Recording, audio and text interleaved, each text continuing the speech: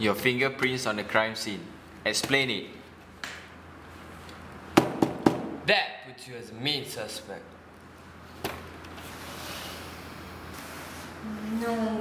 Dan cap jari awak juga ada di beg yang berisi mayat Danial Aziz. Jadi awak terus saya bunuh dia?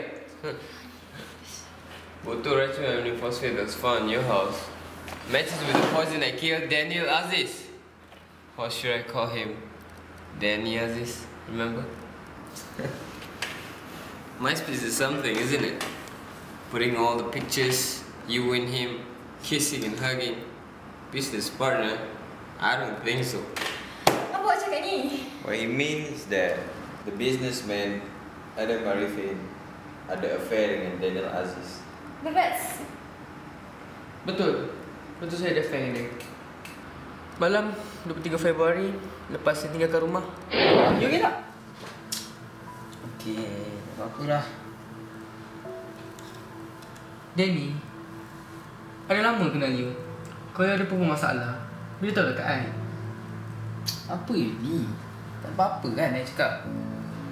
I cakap pun macam lagi faham.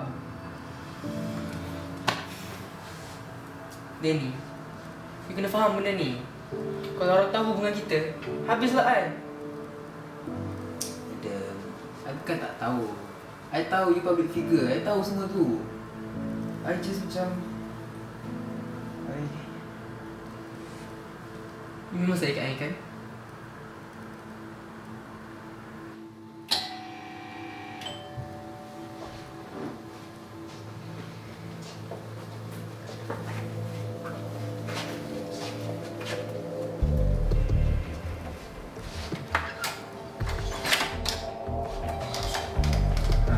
Yes. Room service lah? Your drinks? Hey, I tak order apa-apa pun. I order. Oh, okay.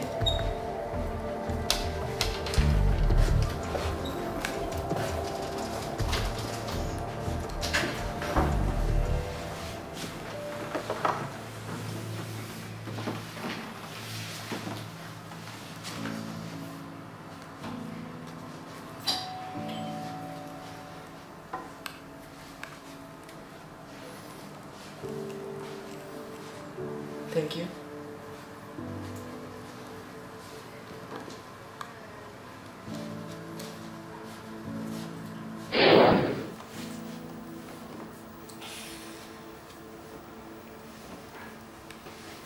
Mami. Sakit.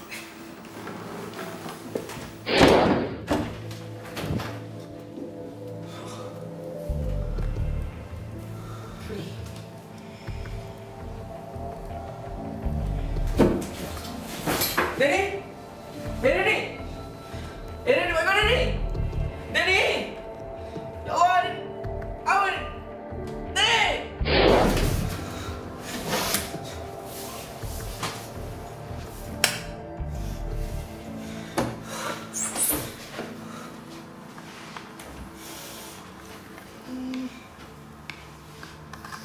Ya Allah, ya Allah.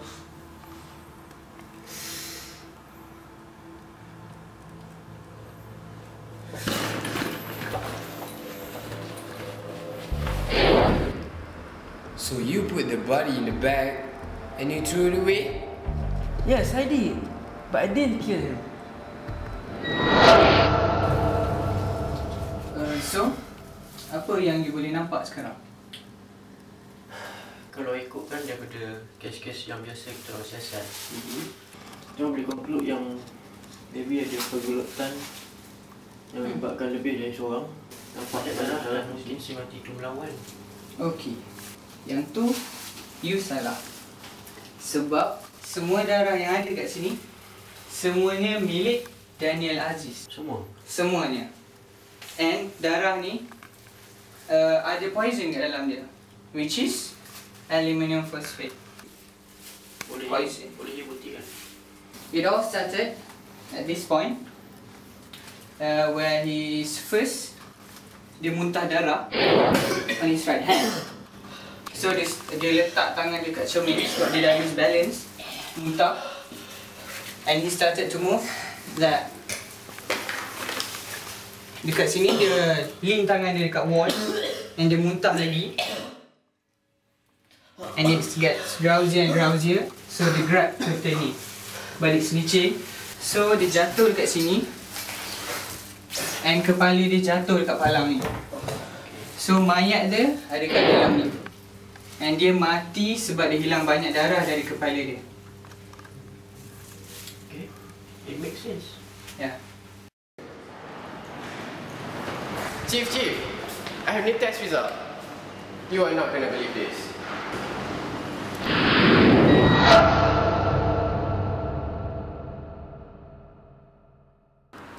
Aluminium phosphide.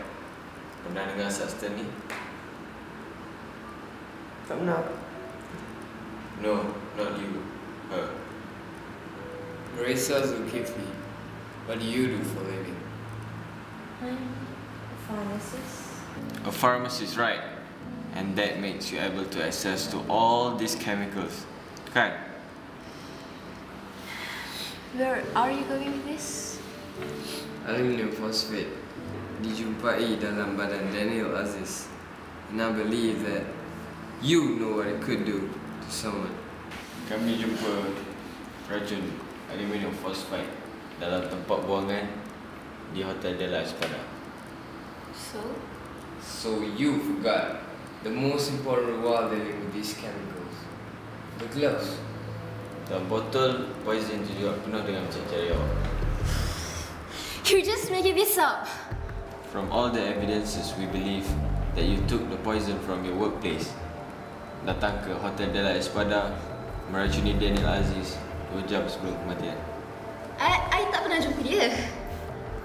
Nice try. Tapi hasil siasatan menunjukkan DNA Marissa Zulkifli ada pada mayat Danial Aziz. So, anything you want to say, Marissa?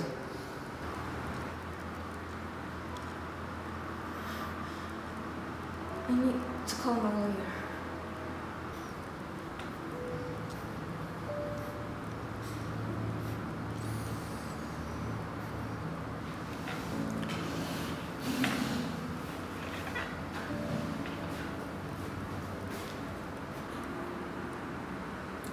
Saya tak tahu cakap apa lagi.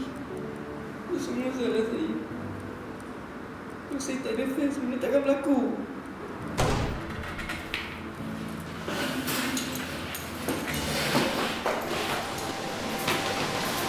She took my gun! She took my gun! Don't do that! No, Marissa, please. Just put down your gun, okay? Just put down your gun. Marissa, awak masih ada pilihan. Please, think twice. We have an option. Please. No.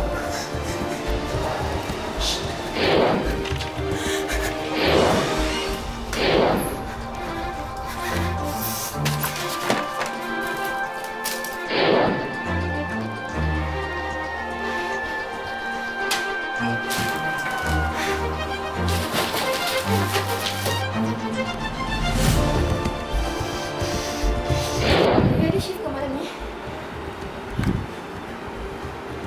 Can I borrow your uniform? It's for a party.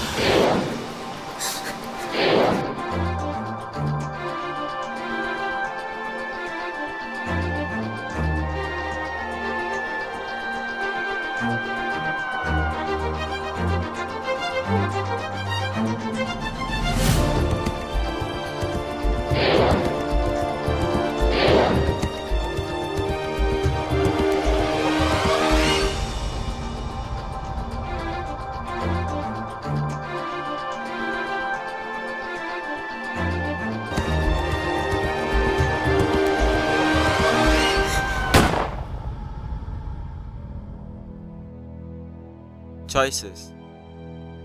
In life, we are faced with choices.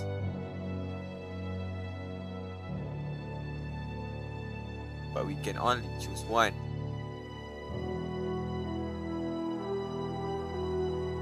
From the path we choose, other path revealed. Sometimes we are forced to a dead end.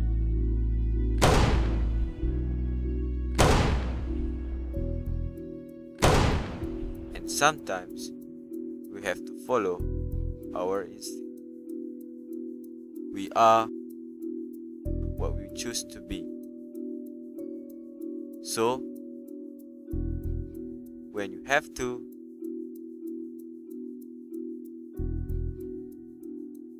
choose wisely.